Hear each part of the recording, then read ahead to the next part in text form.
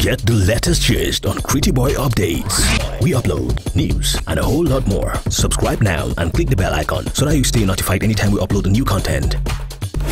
The footballing world this morning as former Chelsea and Newcastle winger Atsu receives his call from heaven amid rubble of the shake that has devastated Turkey and Syria. He had to spoil winger's body in Hatay, southern Turkey, 12 days after the shake rocked the region, as confirmed by his agent Murat Uzumehmet in a statement. The 31-year-old had been missing since his building collapsed when the shake happened on February 6th. Atsu has already gone to rest when he was found under the rubble. Currently, more items are still being taken out.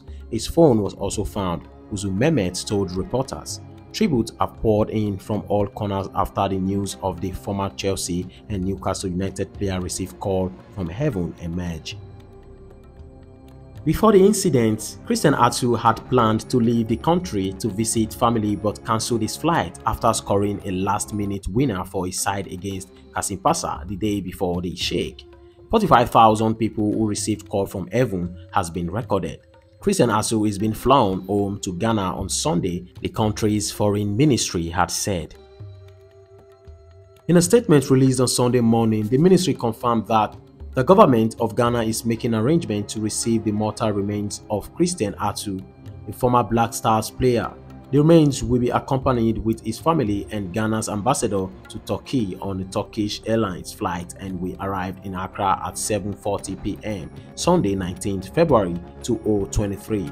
The ministry earlier confirmed that Atsu's brother and sisters were at the site of the rescue when his body was recovered.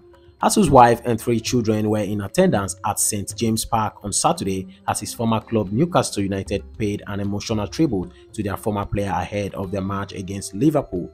Thank you guys for watching Crityboy Update, and if you're new on this channel, please subscribe and turn on the post notification bell icon so that anytime I post a new video, you'll be first to get alerts. See you guys on our next update. Catch ya.